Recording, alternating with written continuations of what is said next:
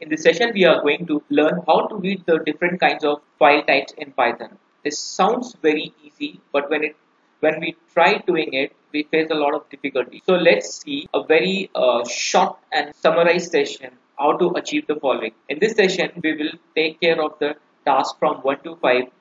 We will learn how to read the .csv, Excel file, .txt file, .json file, and .zip file. And in the other session, we will cover the rest of the file types, how to read them like XML, HTML, docx, .mp3, .mp4, and images, and the hierarchical data format. So let's start. So I have the data set along with me. These are the data set.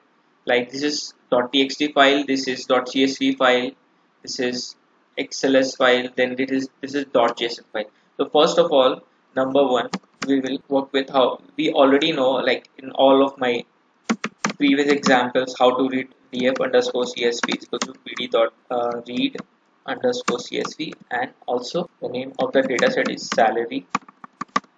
If you see here, the name of the data set is salary data underscore train.csv, and we already have this pandas data set, so we'll import this and we'll execute this. So our df.csv is prepared. So the next data type is to read the Excel file. So you give df underscore Excel is equals to pd dot Excel. Read Excel function is already there. Directory we have this. We'll read that only. So this is also prepared, and this we have. The next task is how to read the .txt file. df underscore txt. This is equals to pd dot, and then we'll give salary.txt. The same thing we have in a salary, like in a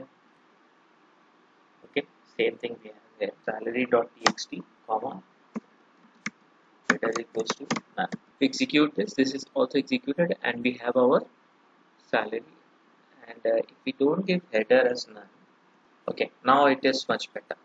We don't have to give header equals to none. After this, the next task is how to read the .json files. df underscore json underscore cv read underscore json, and then we have this worldbank data set with us. Well, this worldbank this worldbank.json.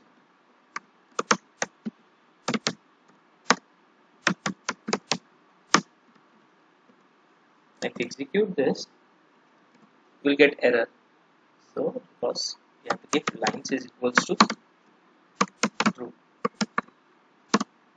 Okay, so now this df, you have to further format it, but it is much more and very easily readable if you compare it with the previous format, if it is there in the JSON format. The number 5 is how to read the zip file.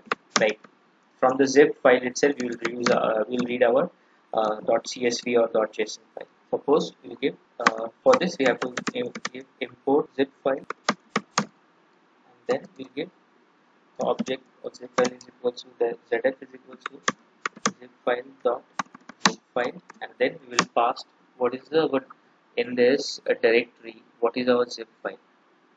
Our zip file is this. We copy this, and then we will simply place it here. .zip. Okay, and then what we'll do, df underscore zip is equals to pd dot read underscore csv, and then we will give zf, the object which we have prepared here, zf.open, and in that we have to pass .csv, because if you open this salary data underscore .zip, it contains the same zipped in a .csv format. So this is done. We will execute this. Zip file is not defined. So fine. So zip file is also being easily read. So this is how we can use different pandas, read CSV and read JSON, and we'll read Excel, and we will import the data whether it's in a .csv, .text, .xl or .json, and we can get it into our Python The objective of doing like this conversion, like from getting everything into pandas, is when we are doing the machine learning, each and every data or the whatever we get will not be in .csv. We'll face multiple challenges when we have to work with this kind of data. And the more we go into like machine learning, the data will be in .json format. Even the like image processing, the image will come into pictures, .mp3, .mp4, like audio processing is there. And then even everything is possible. So even HTML will come into play. Like if you want to analyze a website or the code of a particular website. So all the possibilities are possible. So you should be like equipped with all the ways how you can read a different data format. So see you in the next videos where we will work on how to read XML, HTML, docx, MP3, MP4, images and hierarchical. So thanks a lot for watching this session. If you feel this video is helpful, please press the like button and subscribe to this channel. Thank you.